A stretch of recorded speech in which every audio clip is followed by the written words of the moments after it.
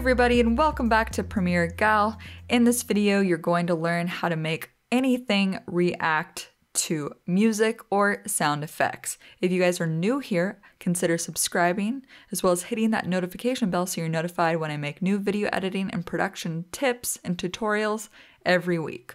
All right, so before we jump in, just want to let you know that if you go down to the description box below, you can find a time-coded breakdown of everything I cover in this tutorial. So if you feel like you need to skip ahead to get to something you want to see, go ahead and just click on those time codes and it'll take you right to the point that you need to be.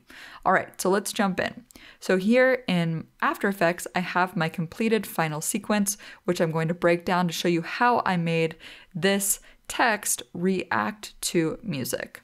So the first step for us is to create a new composition. So let's just close these down here and let's right click on this clip here. This clip actually is a stock video clip that I got from Motion Array. It's just an aerial shot that I thought would be great to play as a background stock video for this particular effect. So let's right click on this clip and create new comp from selection. And this will create a new comp automatically. You can right click, go to composition settings, and you can rename this composition as you want. I'll just name it to demo. Now let's create our text. So let's use the horizontal type tool and let's type out our text. I'm going to type out audio react. And then I'm just going to move it into the center of the frame here. And I'm going to make the size of the text just a tad bit smaller, let's say around 500. All right, cool. And the next step here is just to make sure that it is center aligned. If you do not have it center aligned, just be sure to change it to center text by paragraph because we want it to scale up from the center.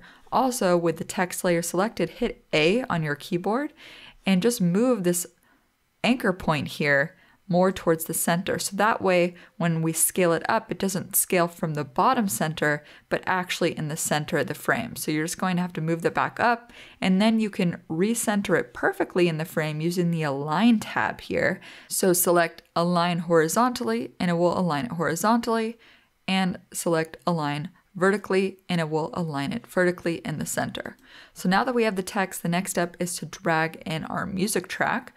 Let's go ahead and turn off the sound from this video. We don't want that. So from sound here, I chose this Chill Vibes music track from Production Crate. Production Crate is awesome. I use them all the time. They have tons of visual effects, motion graphics, and they also have a huge library of sound effects and music that a lot of people don't know about. It's just $49 per year to access unlimited assets, which is a great price for YouTubers as well as independent filmmakers. And there's also some free items too, so you guys should sign up, should check it out with my affiliate link in my description box below. All right, so what we need to do to get this into the comp is just drag and drop it. And now the next step is to create keyframes from this music. To do that, we're going to right click, go to Keyframe Assistant, Convert Audio to Keyframes. This just created an audio amplitude layer.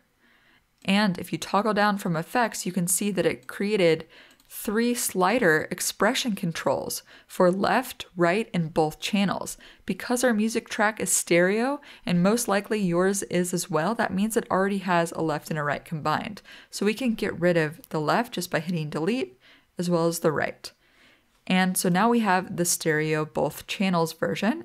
And if we use the zoom slider here, you can actually see that it created at every moment here a keyframe to go along with the music. And to make better sense of this, if you actually click on Graph Editor and you select the slider, you will see that it's actually a keyframe mimicking the wave of the audio. So there's a point for every moment.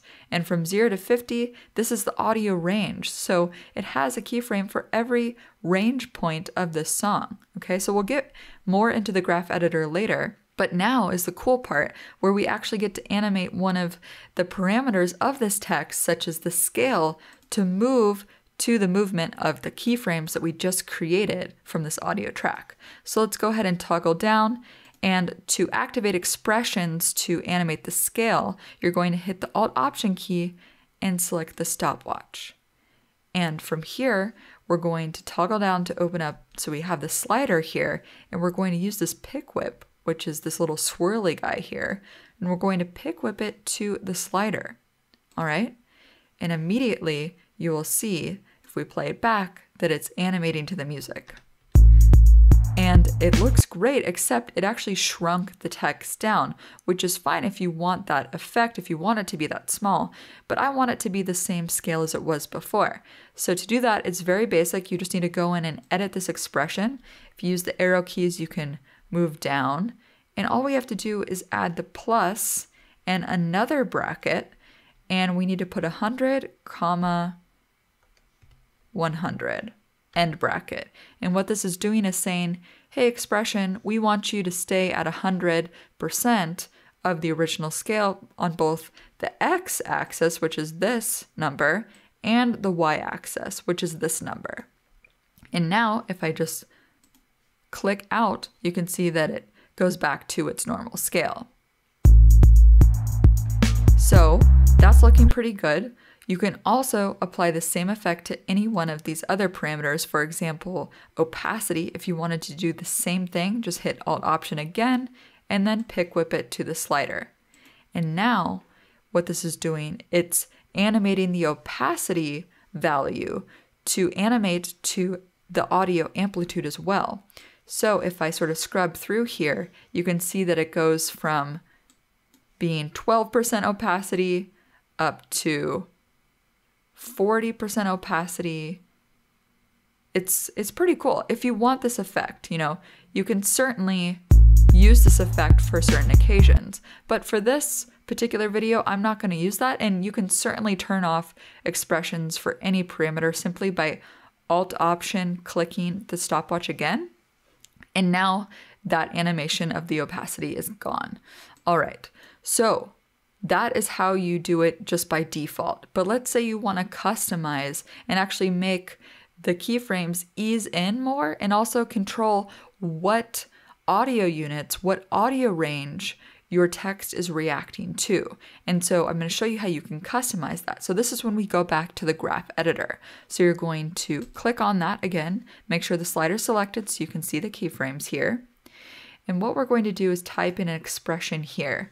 So we need to activate the expressions on the slider using the Alt-Option key just like we did before. So Alt-Option, click, and now you can see that we have a field here for editing the expression. And if you do not see that, make sure that you select this button here and make sure that Show Expression Editor is turned on with a check mark. So before I type in the expression, let's analyze what the range of our audio is here. So if we scale in, you can kind of get a better picture here, and you can see that the lowest one is about 8 units, and up at the top here we have 43, up here we have 45, and later on you can even see that we have even higher ones up past 50.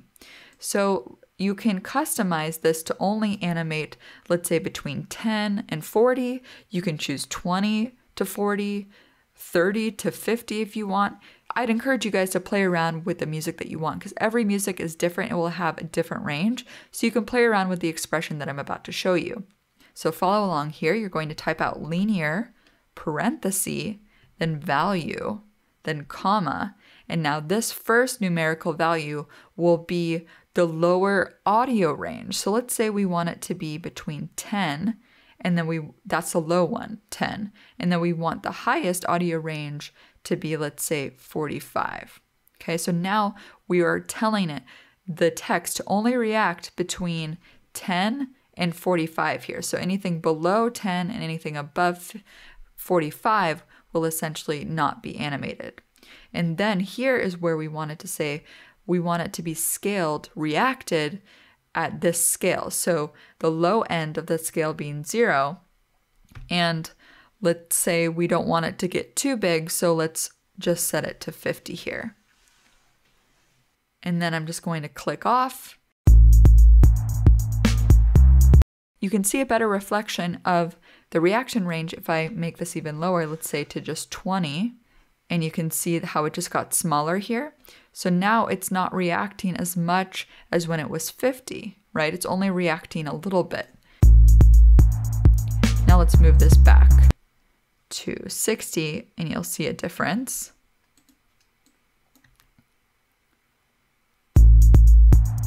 So it's almost double the size, right? And it just depends on how much of a dramatic effect you want. That might be too big for you, so just bring it back down. I'm going to bring it down to 50. And then let's say you want it to be more smooth of an animation. Right now, these are linear keyframes. This is a linear expression. So the points are moving to and from in a linear path. But let's say you want it to be more of an ease type of animation. Just simply select the linear here, the word linear, and replace it with ease. And now when we play it back, it'll have more of an ease type of animation.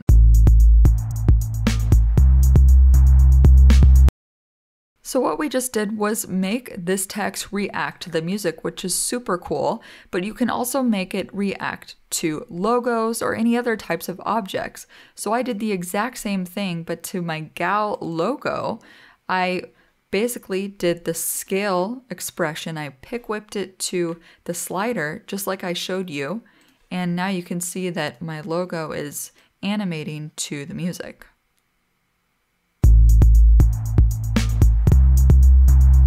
There we go. And as final touches in this demo, in my opening, you saw that it has a kind of retro feel, right? It has an RGB split and a VHS kind of look to it in the background. So to do that, I actually used a plugin called Universe by Red Giant. And I went over to Effects and Presets here. I searched for uni.rgb and I dragged and dropped this onto the text layer. And I changed the radius to about 9. And I also added a bit of distortion as well. And then to the actual video in the backdrop here, the forest, I searched for uni.vhs, which is part of the stylize. And I dragged and dropped it onto this clip here. And immediately you see that it applied more of an old school look, and I'm just gonna scale this up to get rid of the VHS distortion on the sides because I don't want that in this scene. So I'm just going to hit S and scale that up.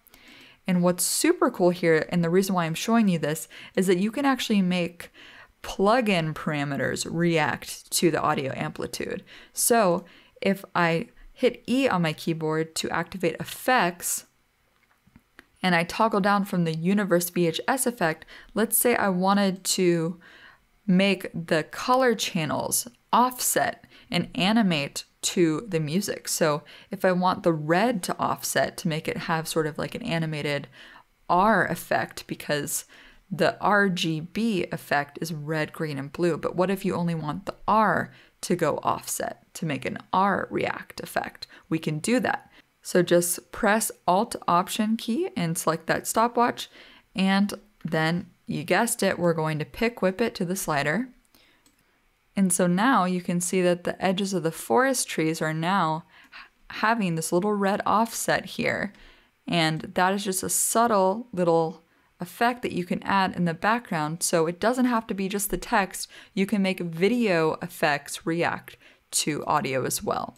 So please share the videos that you create with me. I'd love to feature them on social media. And also you guys should enter my current competition. You should watch my Instagram story tutorial and make your own Instagram story to win a pack of 75 plus templates to create awesome Instagram stories. If you go to premiergal.com/competitions, you can enter there.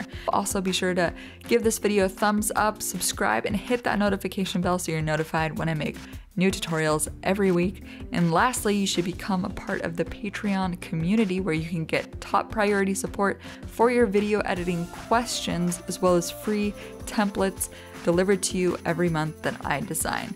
Thanks again for watching, everyone, and I'll see you all very soon. Bye.